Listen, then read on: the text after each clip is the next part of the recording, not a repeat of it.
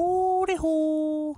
Hello, everybody. Welcome to episode 50. We have hit the big 50. Yeah, I love our next guest. I love them all. I don't like it's just there's some I may like more than others. I don't know. Like it's one of those things where people will ask like an artist, like a musician saying like, hey, what's your favorite album or whatever. And it's like, no, I don't know, man. They're kind of like all my children. Like they're all my friends or I love them all equally. And I really feel that way. Like I will say I love the guest episodes more than my own just because I'm insecure and I don't always love me. So there's that. But no, I mean, I do like the episodes I've done, the one about Lori and the race one and stuff like that. I mean, like I like them, but I love listening to these people and getting to know them and just hearing their stories because it's super impactful and it inspires me and keeps me on my toes and just keeps me smiling and so on. So, yeah, our next guest is just fantastic and I hope you enjoy her as much as I did. So welcome her. All right, guys. So we're here with another guest. So I've been... everyone knows I go out and reach and try to find all these guests, and I sometimes I just kind of run out of ideas because I've said that there's certain conditions I've wanted to cover, and MS is one that's important to me because of my grandfather. He succumbed to it, and it basically took his life. And I continue to just reach out, and actually, I believe what I did was I Google searched like the best Instagram followers as far as when it comes to who have MS and are good advocates for MS. And I believe she was the first person that came up. And I had to reach out to her, and then I read a little about her, and then I was just kind of hooked. And so here we are. So you want to say your name and obviously, like where you're from type of ordeal. Yeah, thank you. Thank you for having me. My name is Lindsey Holcomb, and I'm from Portland, Oregon.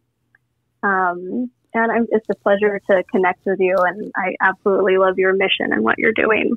Yeah, thank you. Of course, like I said, I can't, as I've said to multiple people, like when I do this, I need you, just like you need me if we're going to like go further in this world and we're going to make a difference for people with disabilities, because it's like no matter how big I get, if I ever become something or whatever, I can't do it without all of the people. And I think a lot of people, when they become famous or get some sort of success in any way as a person with a disability, they kind of close the gap behind them and go, see, look how great I am. Now I'm an individual and forget all the shit that I've been through. Yes, there's other people out there that do amazing things, but I'm me. And they forget about all the people that they passed on the way up. And I can't do that. Well, I want to bring everyone with me. Yeah, it's a great mindset. I'm a huge advocate of the when, not if. Right. And a huge thing that I hold dear, in both my art practice that I'll talk about in a little bit here is that, you can be anything in a year. You can, state what you want to be and you'll do it.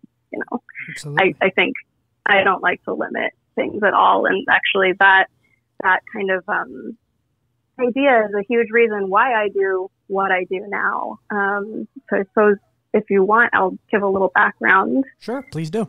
Myself, sure. Right, and you have the condition MS, right? Which is, you want to tell people what it stands for? I know, but... Yeah, so I have relapsing remitting MS. There's several different types of multiple sclerosis. And mine is one that, the most simplistic way to describe it is that I have certain symptoms that come and go. A lot of people understand it as, having a flare or being in remission. And so, I have several symptoms that pop up in times of stress or fatigue or illness, and, they'll eventually fade as I manage them. However, I'm fairly fresh in my own diagnosis. I was diagnosed at the end of 2017. And I am one of the people, you hear about this often when you start learning about multiple sclerosis, is it took over a decade to get my diagnosis. Because it is a really strange disease that shows up, regardless of what label you're given in the end, it shows up differently in each person that has it. there's not one image of multiple sclerosis that fits the entire disease, which is a very difficult thing to understand when I was newly diagnosed. It doesn't look, it's just, you can't pick someone off the street and say, this is what they have. And I think there are preconceived notions of that. And so it was not something that I knew anything about when I received my diagnosis. Again, taking about 10 years into that, I feel like I had heard every other thing under the sun to describe kind of the symptoms I was having. And as I look back at it, personally, I think, part of the reason that my diagnosis took over 10 years is that I had so many different kinds of life changes over that decade since, feeling some symptoms in high school, the fatigue of going off to college. I had, I moved to Japan at one point. That was really difficult with a diet switch and all of that for me. And vice versa, when I returned to the States, I had 2 children fairly back to back. So there was always kind of something new going on, something fading away, something getting worse and going away. It was very hard to follow. And something that is brought up quite often is that women who have multiple sclerosis often go into remission when they're pregnant,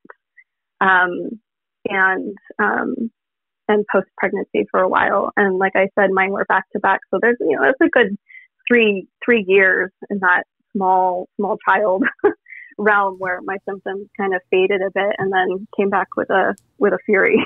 So. Right. Did you have any misdiagnosis, like where they thought maybe it was something else? Because you said you had symptoms, but you didn't have a diagnosis 2 years later. Yeah, a lot of it was kind of dietary things. I had heard celiac. A lot of it was, I think for a long time that I went back and forth with my doctor was depression and anxiety because, it's fairly well known that if you have depression, it can manifest itself into physical symptoms as well. And that certainly is something that I've always had to manage and battle and learn how to live with more. And so I think once I had that in my chart, it was always kind of it's probably this, let's adjust that, your medication, et cetera. So in addition to multiple sclerosis, I also have Hashimoto's. I also have Ehlers-Danlos.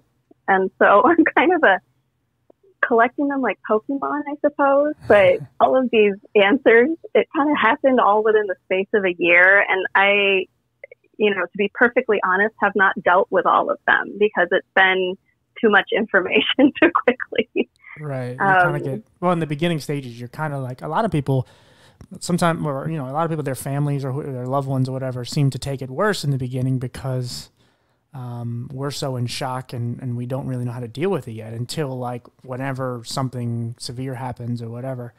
Absolutely. What are those 2 other conditions? I've actually never heard of those 2.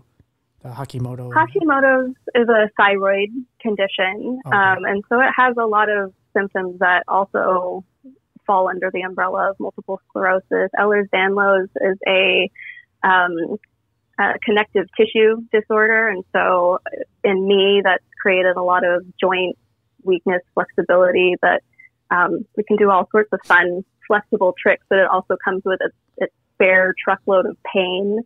My fingers can dislocate while I'm holding the steering wheel. My shoulder can pop out, my hips pop out. I mean, it's just kind of a mess. And it was always something that I'm like, I don't know why my body in particular is all snap, crackle, pop since I was little, but there it is. And, that is probably also a very simplistic way of describing it. Cause like I said, I'm still kind of in self-preservation mode with a lot of those. I haven't shared before very often. I mean, maybe one post a couple of years ago, but I was also diagnosed with Lyme.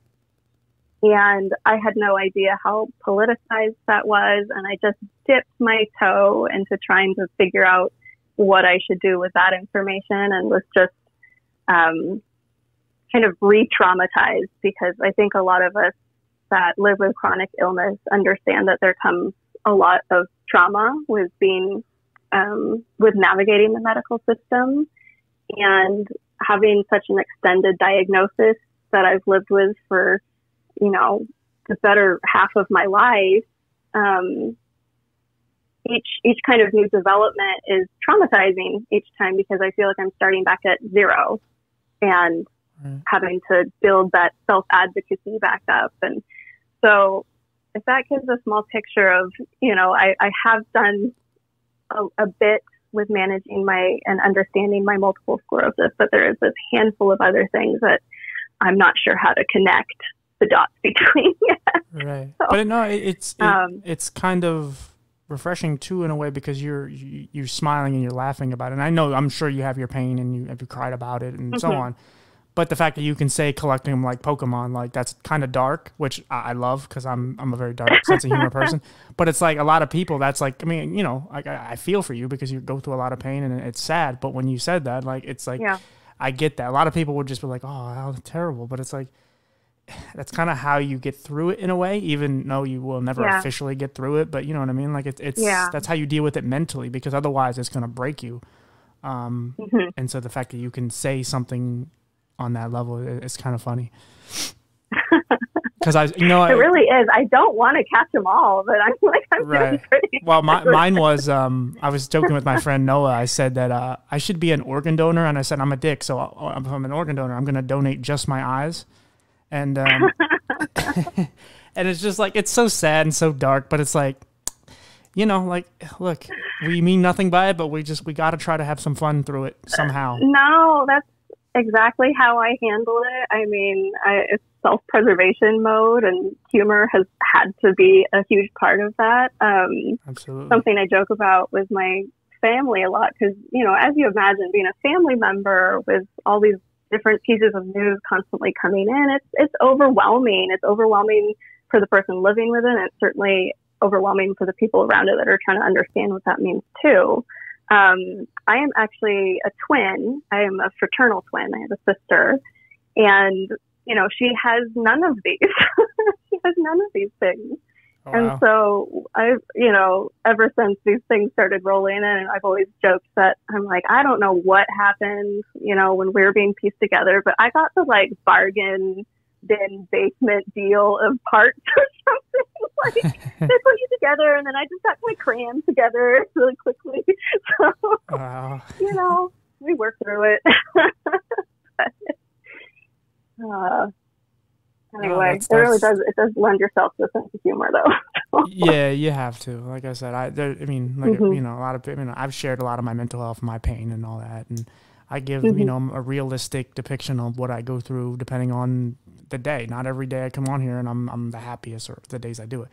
But it's like I let people know that. Like, I did an episode where I talk about wanting to kill myself and stuff during that episode, but you know, a time where I wanted to end it.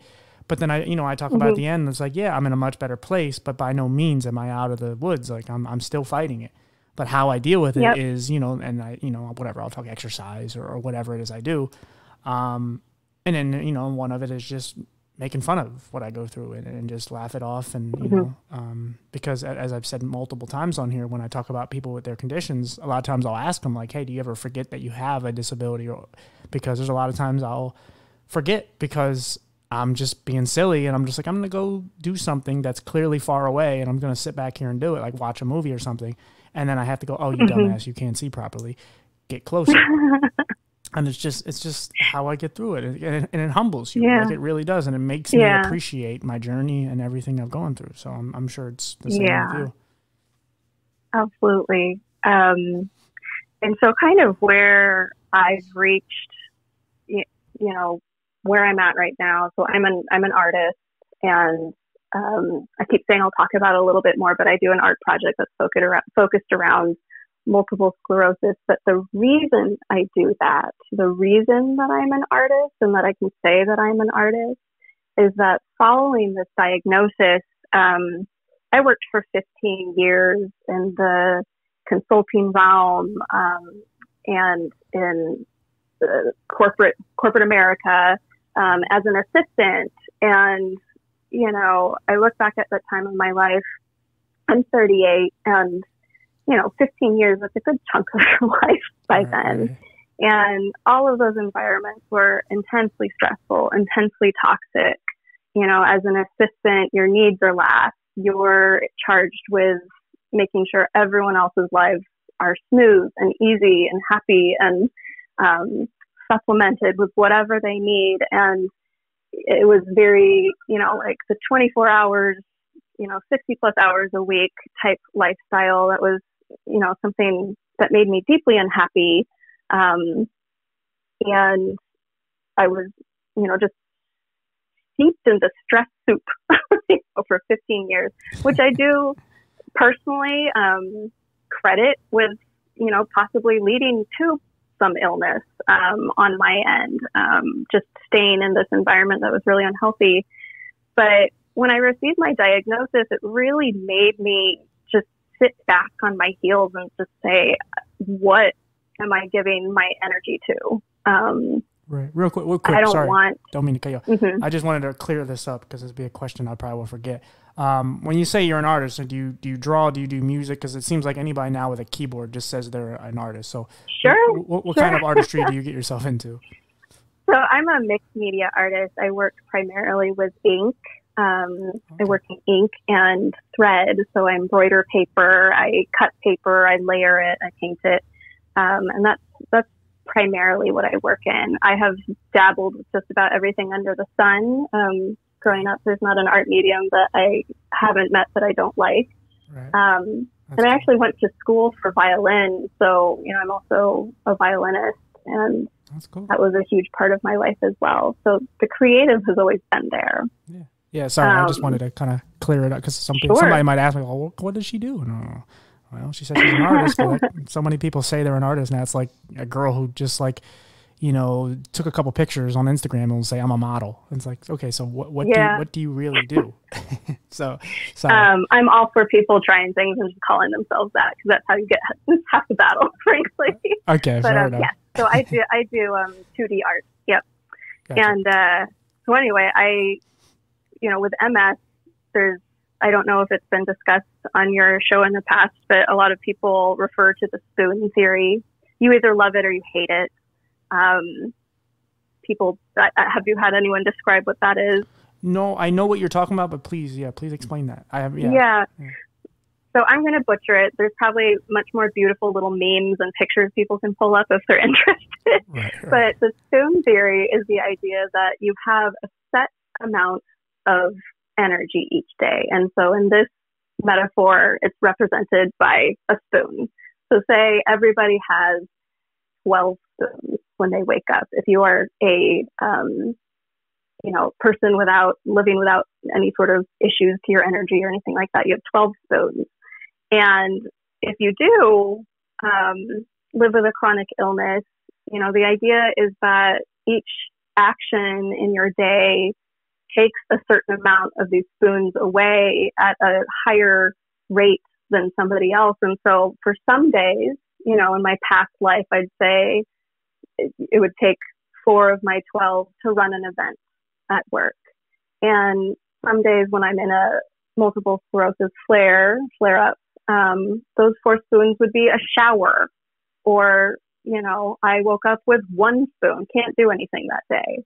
And so it's a constant like balance of, okay, I did this big thing, I need to rest now, or else I'm going to be in a deficit and be in trouble a little bit. You know, if I stay up watching Netflix all night, I'm not going to have spoons the next day. Right. In a big way, that might be a week. And so with this job, this career path that I had, I really took a look at, you know, what am I throwing my energy to? What do I actually want to spend my time doing? And it's a privileged thought, because, you know, I also have kids and a mortgage, and it's not that easy to throw caution to the wind and be like, I'm going to be an artist and, you know, still live in my house. It's scary as hell. So, Hmm. but I took this time at the end of 2018 when I left the job. I had about 4 months just to myself to create projects, and I created what's now called the Colors of MS project during that time. Mm. This is an art project where I take other people living with multiple sclerosis, their black and white MRI that diagnosed their MS, and I change it into abstract art at the same time. It's something that I did for my own image, and I found it really soothing and powerful, and it felt, like I could finally look at the image and stomach it and even like it, even celebrate it, want it on my wall, that kind of thing. And so I was, very pleased that it was something that other people wanted to participate in. And it's a really abbreviated way to kind of describe the project. But, since starting in top of 2019 with that, okay, I'm just going to do this. I'm going to put it out here. I've painted 189 MRI at this point, and worked with people in about 29 U.S. states, about 9 countries around the world, and have just kind of met this community of kindred spirits, really. Did you have any knowledge of what MS was before you got your diagnosis? I didn't. No, I didn't. Not at all. I had no idea. I think right out the gate went out and bought a bunch of books on it. My parents gave me a bunch of books on it and was completely overwhelmed with information right out the gate. And I to this day, I haven't read half of them. Some I have.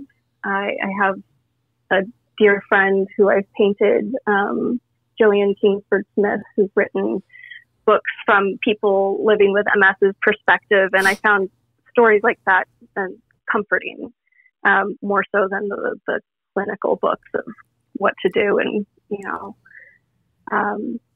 it can be really overwhelming. It's overwhelming at the beginning. And I think the largest barrier to that was trying to digest what MS meant was finding that right community. Mm-hmm. And I'm sure this goes for anything that someone's trying to find their community with. But I was pointed toward Facebook by a physician of mine. And so I had joined a few groups and promptly ran out of those groups with my hair on fire. It was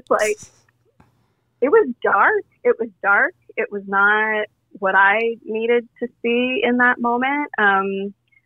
By dark, I mean, every single post is, my toe hurts today. Is this MS? My hair hurts. Is this MS? Am I going to die? Pray for me. all this stuff. And I'm like, dear God, I don't want to hang out here. Right. This is not helpful to me at all. Well, because then you start to because then it starts to bring you down and start to make you think things, and it's just not good for you psychologically. No, I'm not. I don't want to knock it entirely because we have all had those thoughts. Of course, yeah. We've all fought those demons on a day-to-day basis, and I get it. It's just not how I can process something. I, don't want to sound like a Pollyanna cheerleader or anything on the side, but I'm like, you can still do whatever you want. It just may not look like what your original idea was. And I've met too many people that are just killing it in their own way. And I say that with a caveat because I really, really hate this kind of rise and grind culture we live in. Right, yeah. I hate it. It's not healthy.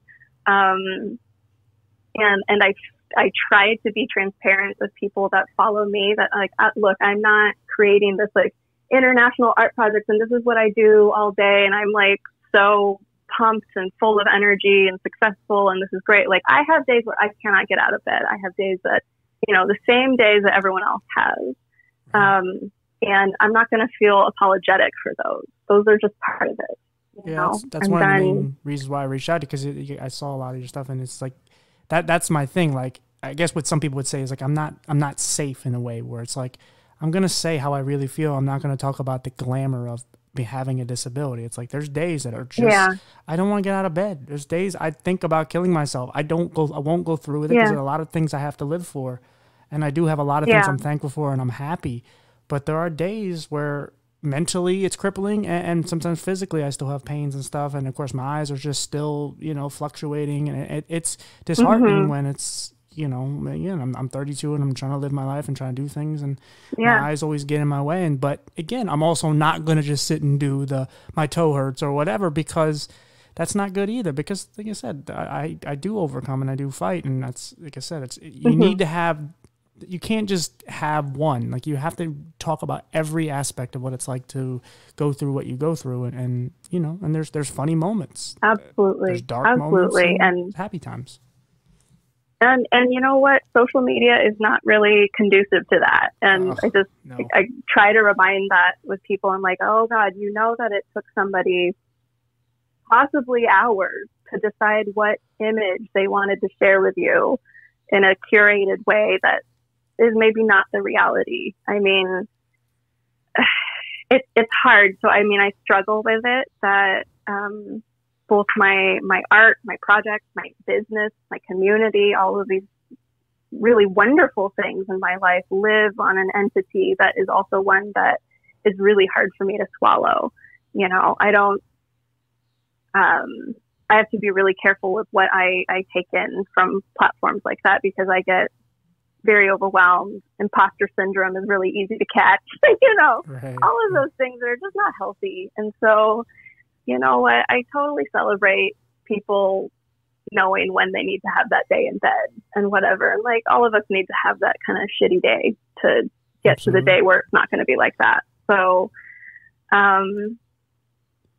it's just gotta, best laid plans.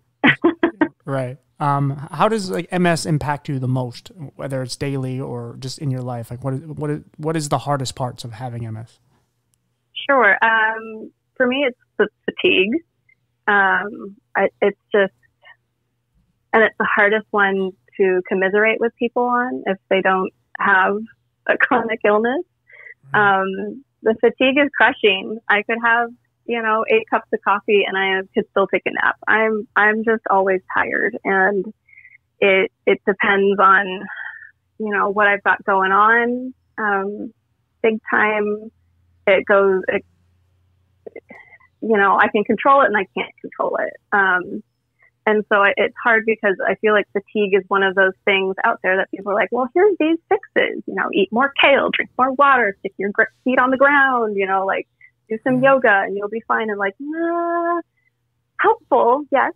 Sometimes maybe, but it's kind of a hard thing to wrangle with. I also have optic neuritis, where my vision it can go double. It looks like I have confetti in my eyes a lot of times, which is a hell of a thing when you're an artist. Fair enough, it's shitty any point. Right. Absolutely. But I'm like, oh, okay, I guess we're just going to go even more abstract than I was expecting to today. I mean, that's a big one. Do you have any problem with like walking? Because my grandfather, it basically put him in a wheelchair. Yeah, I do. And it's usually tied to my, if I have a flare up or whatever, I occasionally need to use a cane. And I think, my right leg, I have just a lot of weakness and, something called foot drop, where you just kind of drag your foot a little bit. Right. So I do really battle that a lot. And I think adjusting to that reality was the hardest for my vanity and ego when I was learning more about MS. It's hard to let go of people are not thinking about you as much as you're thinking about you in this moment. Right. My example is, when I start, finally I'm like, you know what, this is dangerous for me to not use a cane when I feel like this. You know, I can kind of hold it in my hand. Maybe I don't need it all day. Maybe I don't need it tomorrow, but I need it right now. I need to have it handy. And for me, in my little reality, that was like, oh God, what are all the parents at elementary school pickup thinking when I show up with a cane today and I don't have one tomorrow, and then I won't have one for a month, and then I'll need one again.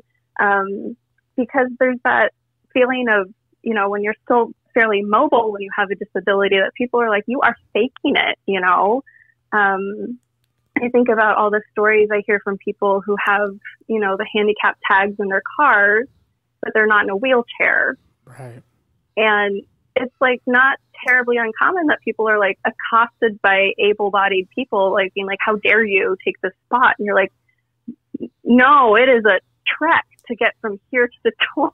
Like, it is challenging to me. And why would you have to, you know, broadcast this to people that have no right. It's the reason to be in your business. People either downplay what you have, or they treat you like a child, or like you have special needs. Yeah. And that happens to all of us. And it's like, yeah, like with me, in my case, like, or people that I know that have vision problems, they'll say, like, if you're not running into things or you have a cane or a dog, oh, you're not blind or you're not visually impaired.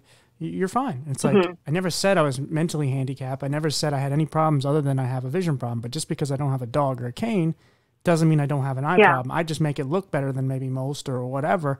But I try hard and I function well. Like with you, it's like, yeah, like just because you don't need a cane all the time, or, you know, and just forget the cane part. Like you have other things that, you know, really just hurt you and you have to deal with them. But it's like, sometimes being a strong, you know, we have to be strong people, and mentally is one of them. And sometimes we don't want to show our pain in front of everybody. And so we try to push through it. And sometimes we make it look decent, but then behind closed doors, you know, you may be on the couch just saying ow 1,000 times over. So, yeah. I mean, honestly, that's one of the biggest points of struggle for me, is knowing when to kind of not raise the white flag, but maybe be more transparent with how I'm feeling, because any given day I have pain, and I have self-deprecating humor. I laugh through things to kind of handle things. And, you know, I'm a mom of 2 young kids, and I'm a little bit more go than I care to be a lot of the time. And so a lot of it is like a grin and bear it situation for me. But then I really pay for it on the back end. And so that's been the largest learning curve for me, to be like, I need help. I need help managing this thing, so I can go be in fetal position for a little bit, or I can like just, you know. MS isn't something you could pass down, right, to your children? I don't think so, but I may be wrong. People might have to look at that. I think that. Yeah, I'm not well versed enough to say. I don't think it is, but I mean, I was just asking. You have it. I'm not going to speak for that. Yeah, no one else in my family has it. I do know that. So, yeah. But I will say that, you know, in terms of the energy, in terms of the, you know, kind of finding those invisible bits, like the great joy, silver lining of all of this is it's taught my kids to be so empathetic and attentive from such a young age, in just the most organic way that I wish we all could be. You know, they're just very like, you know what, we did a lot, so now we're going to rest. We're going to be quiet. We're going to, you know, I'm going to help you out. Absolutely. I'm going to help see you through this. And they just understand that. That's great. Which is a question I feel like I get a lot from parents, of like, how do kids deal with it and things like that. So I think I make up for it. I may not be the mom that's chasing them across the field all day, but we have fun.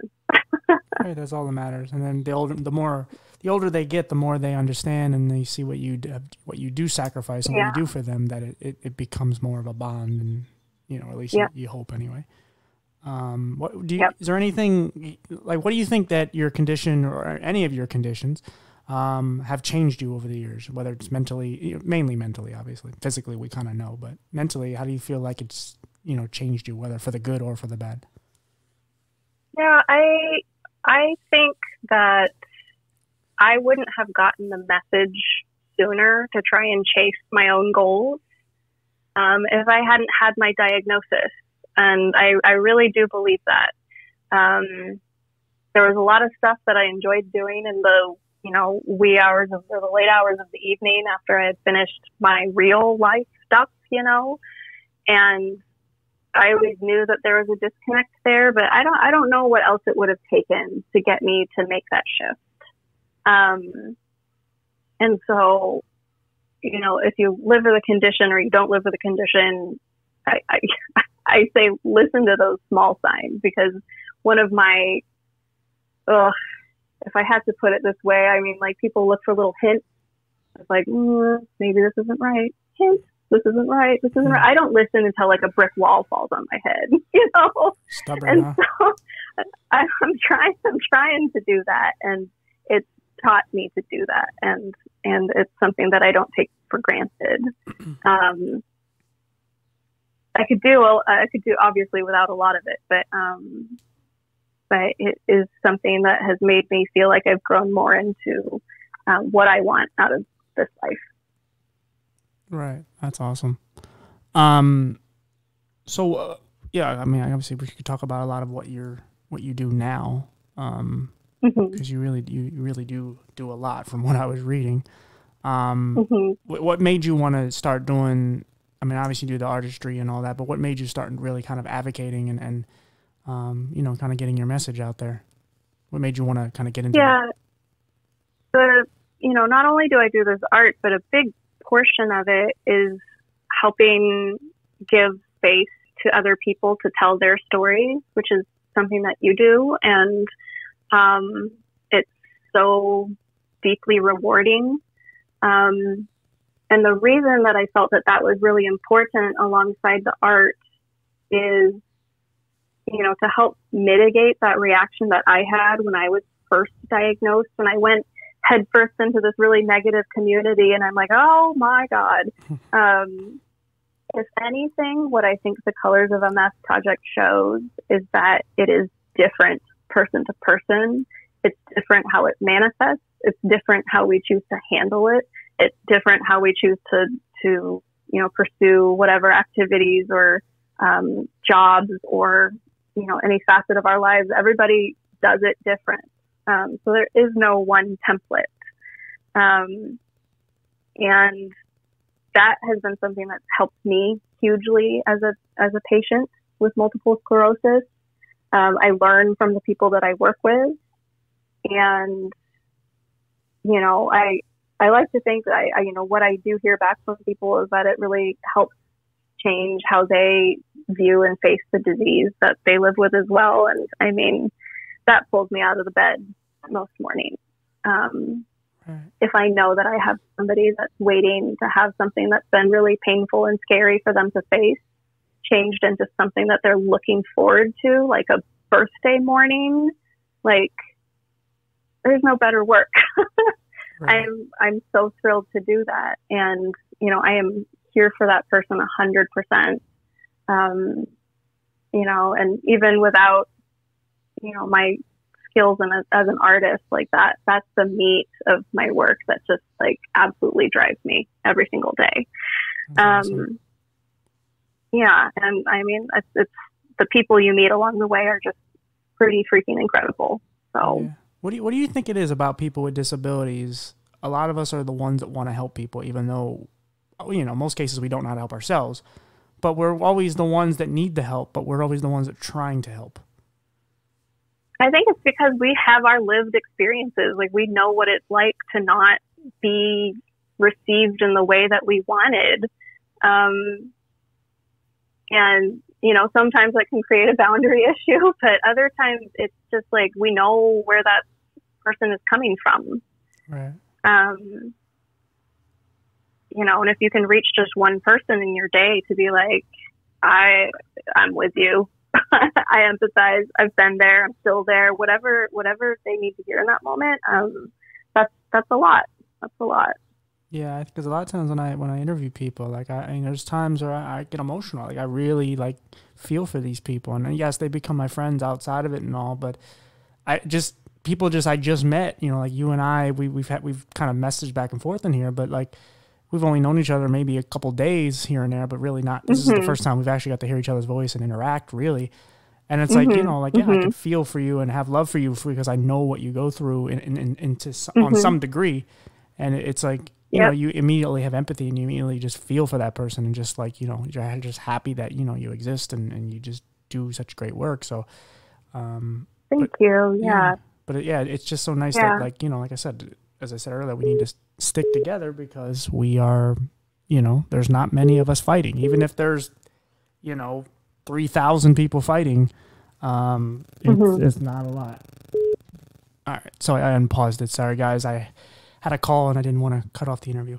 No worries. What I was going to say is that, you know, the ways that we show up for each other, you know, also comes with really respecting how other people are fighting and putting their energy out there. You know, I'm thrilled to be able to contribute art in my quest to be a good advocate and a good, you know, patient leader. But there are, you know, the people that I've met along the way, helping others with mobility and movement throughout the day, advocating at their state legislature. All of these people, they just amaze me, the different ways that we all come out for each other. Yeah. So there's still a lot of ways that I'm learning. I haven't found my perfect doctor yet. I haven't found my perfect medication yet. I haven't found my perfect 10 top tips on managing, you know, my symptoms.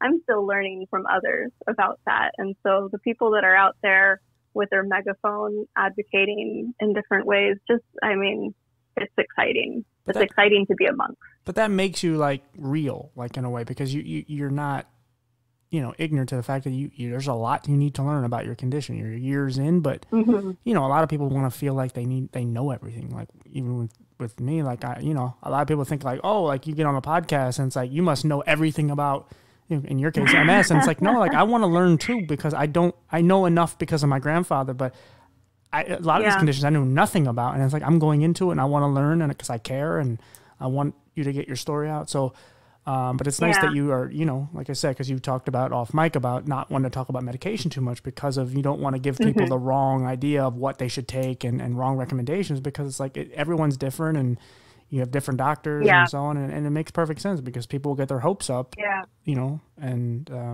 you know, and like you said, with those groups where people are just like, oh, my toe hurts. And then they may hear this and go like, oh, that cream works. Oh shit. Okay. And it's like, no, like that may not work for you, and don't take it as I recommended it. But it's also go ahead. Go ahead, sweetie. Oh, nothing. I was going to say, I just would like to see a little bit more normalizing of taking things at people's pace, you know? Right. It's like, just because you've received this thing and you're like, okay, now I'm supposed to become an expert on this condition. Like, if you do not feel like reading a 400-page book on the clinical manifestations of what you're living with, don't. Go do something that brings you joy. Go find someone else that's living the same fight and dealing with it in a different way. Like, there are resources in different kinds of ways. You know, if you don't want to eat a specific way, you know, cold turkey from day one, don't do it. Just, you know, get there eventually in the way that you want to. And, you know, I feel like I catch a little bit of trouble for that occasionally, because there are things that people do that have been immensely successful for themselves. But again, everyone's different. And I'm a big advocate of choosing what makes your heart comfortable in the day that you're living. So right, because like you know, with mental health, people are so, some people are so anti-medication, but then there are some people medication works. And it's anything in life. Some people church helps, some people hate church, some people, you know, want to go to college, some people hate college. Like things work for some people that don't, you know, that's what makes us different. And kind of what you were saying earlier, like I love the fact that, like, you know, we're like, you and I are coming from two different parts. We're tackling similar issues, but you're coming from, you know, an artist point of view, and I'm coming from like a podcaster, speaker type of ordeal. And there's so many people that are kind of branching out and doing all these different things with disabilities and showing what we can do. And then at some point, hopefully we all kind of meet in the middle. And then it's like, look, this is all us. Like, yes, you do kind of put us in this, you know, oh, you guys are that logo, the guy in the wheelchair, but Yep. look how different we all are. We're totally different. Even if we have the same exact condition as that person over there, we're totally different. And we can do so many amazing things. It's just you didn't give us a chance to prove it to you. And so look, this is us in a nutshell. This is all, not in a nutshell, but this is all of us. This is what we bring to the table. And that's what makes it so great, is there's so many of us out here. It's hard to, turn over these rocks to find them, but there's so many people coming from so many different ways of life to show like we're out here and you're not alone, and we're doing this. 100%. Yep. Wonderful. Yeah. Is there any, I like to getting, towards the end here, I like to get people to, the guests to kind of give people advice. Like there's people that are, I guess we could tackle even whether it's from the MS or any disability, but do you have any advice for people that are kind of in the beginning stages of whatever their diagnosis is? And, obviously mental health comes into play, and there's a lot of things that, is there any advice you have for people who are kind of in the beginning stages of learning about what they have now and they don't know how to deal with it? Yeah, I mean, I said it, I think I touched on it earlier, where, my biggest thing that I'd like other people to know is you need to find the community that's right for you. And that may be one person, that may be a group, that may be an in-person group, that may be a Zoom. Whatever it is, if it doesn't feel right, you don't need to keep suffering through it. You need to just find a different way. And that it takes a while. I know it's easier said than done, but I sat feeling discouraged for a good 6 months before I'm like, why am I putting myself through this? Why?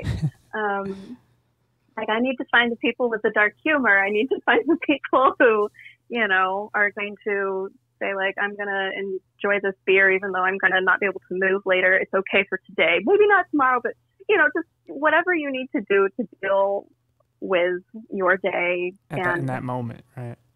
Exactly. It's there's no right way. There's no punishing yourself in hindsight for decisions made. It's just, you have to do what you got to do. And I think there's so much pressure to just like you mentioned earlier, become an expert overnight about what you're handling, because a lot of what I fell into that I hope other people don't is that, when you're served something large, like a diagnosis, especially if you are kind of an empath or people pleaser or anything like that, I went immediately to work to assuring everyone around me that I was okay. And I probably still spend a little too much time doing that, of just trying to assure people yes, I have this. No, I'm fine. And that was not healthy. It's not healthy to do that. You can ask for help in the way that makes you feel comfortable, and you can also just deal with it the way that you'd like to deal with it. And you don't have to, take care of everyone around you first. So, yeah, and I'd like people to remember that, especially when they show up on social media, because it is fine if you go on a 3-week hiatus. It is fine. Right. No, I love. It doesn't have to be every day. I love what you said, because that is a very under talk. I don't even know how to put it. It's something that no one really discusses of.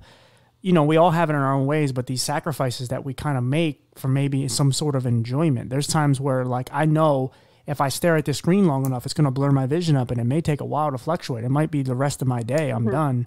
Or whatever. Maybe I put some drops in, but it's going to affect my eyes the next day. And I just sacrificed a 24-hour period where I'm not going to have that great of a day. And I know that, but I'm going to enjoy myself at this point in time because I want to. Even though I know tomorrow I'll probably be discouraged and I'll be frustrated and depressed about it. But it's those type of moments that I think a lot of people don't understand. Sometimes we sacrifice certain things, or we sacrifice certain parts of our health, even just to enjoy a day or an hour or a moment. And I don't think I've even discussed it, but that I love that, because it's something no matter what your condition is, it's something we've all done in some way, shape, or form. Yeah, and it's just it doesn't. I know it's easier said than done too, because I'm trying to get better on the back end of not beating myself up for decisions. It's just what, that brought me joy for the time being, and that was good. And now I'm going to learn how to be a little kinder to myself on the back end of things, when I'm having to do more of a down day or whatever. Just more grace. People need to be kind to themselves. It's hard, but yeah, you gotta. It is hard, yes. Oof, it's hard. I mean, for me, it's always helped with kids because I always think I'm like, would I want my daughters saying what I'm saying to myself to themselves? And I feel like, oh my God, I would die if they said that to themselves. Right, so I'm trying if to be your better daughter just at said, that. like, really, I have so many of these, and I'm gonna have a fourth one. It's like Pokemon or whatever. Like it's cute for a minute, but then you go like, oh, that's so sad. Like, I don't want her life to be like that.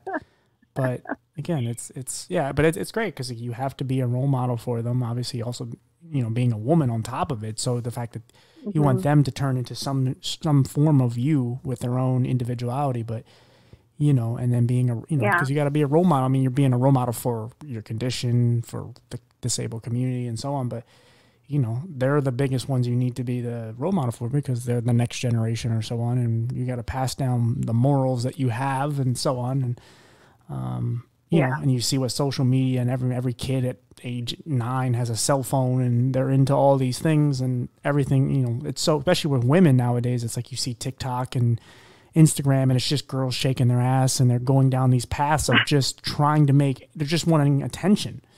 And they're not doing it for the right reasons. They're just doing it for attention or money or whatever. And it's like, I'm sure just as a parent. I'm going to say, though, if that girl just wants to shake her ass on Instagram, go girl. I mean, whatever. I mean, what somebody else wants to do with their time is totally, I'm cool with it. It may not be my path, but, I'm sure I get you don't it. want your daughters I on get there. it. I won't be able to work the app by the time that they get on there, so it's okay.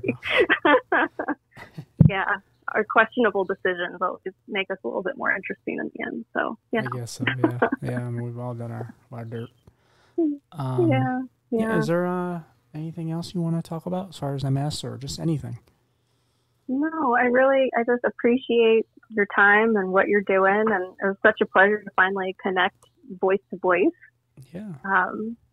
Yeah. We'll do it again outside of a recording, but yeah, honestly, Sweet. you're like I said, you're a fantastic person. I love what you do, and Thank you're you. well needed for not only your condition but the community as a whole. Because, like I said, we need more role models and more people to show what we can do. Because there's not enough of us. There's a lot of us that are capable of many things, but we don't believe it, and we're looking Absolutely. for the answers, and we can't find them because we're looking for in the wrong places. And like someone like you, like you're a perfect example, but people aren't looking for that because sometimes people are trying to figure it out on their own and they're not using inspiration from people that are just like you.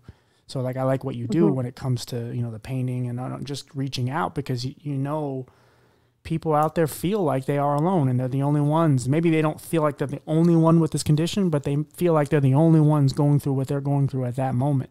And that's what kills them physically, mentally, whatever. And that's what breaks a lot of these people down. And we lost way too many people. I mean, even if it's just emotionally, they feel like they can't beat it, and then their body gives up. And it's like we need people to know that they're not alone, and life sucks right now, but it can get better. And like I said, you're an extraordinary person. I'm very happy we met, and like I said, we will definitely keep in touch and be friends and support each Absolutely. other. I shouldn't say that, and then you go, well, I'm not supporting you, but no, I'm here for it. Yeah, I'm gonna watch you rise. All right, sounds good. I will let you know when it comes out. Will be. Screw it. I'm gonna move it up. I'll make you episode 50. So about a month from now. Month from tomorrow or yesterday. Sorry. So very cool. Very cool. We'll stay in touch. Yes, please do. It's an absolute pleasure connecting with you. Yeah, same here. And send me a couple of your paintings. I'd like to see some of them. Yeah, for sure. All right, sweetie. All right. You have a good day. Take care. Yep. You too. Bye. All right, guys. Another successful interview. It's one of those just great guests. This is one I've been trying to get to. I guess it's not fair. I kind of said I'm moving it up ahead of some other interviews, but it's just I wanted to kind of go over this because it means a lot to me because of my grandfather having it. And yeah, she was great. And like I said, she was the first person that comes up in Google of like top Instagrammers with MS. And I don't know how many people follows her and all that, but that wasn't the point. I just wanted good role models. Yes, it could help if she posted and people like it and then like me. Yes, it would be great. But that is really, I swear, that's not my intention. I'm such a dick. But no, she's like I said, she's so delightful. I'm so happy to now call her a friend. And yeah, it's like I said, guys, I want you all just to be well. I hope everyone is just living their life at the best they can. I'm trying my best. I'm not perfect. I'm not always happy. I'm not always, myself. I'm trying to get better. That's all you can do. Just try to be the best person you can be. Don't, try to get to as close to perfect as possible, knowing that you'll never come anywhere near to being perfection, but try your best to get as close as possible. Knowing that you won't ever obtain it, but that's okay. So yeah, I love you guys. I appreciate all the support. We've been on a journey. We've reached episode 50, which is ridiculous. 2 more, and we're at a year already. But yeah, guys, the support is just wonderful, and I every so often get some messages and some comments and stuff that it's just like it keeps me wanting to keep doing this and just wanting to continue to uncover all these great people. Yeah, guys. So thank you again, and we will see you on episode 51. See you guys. Boy.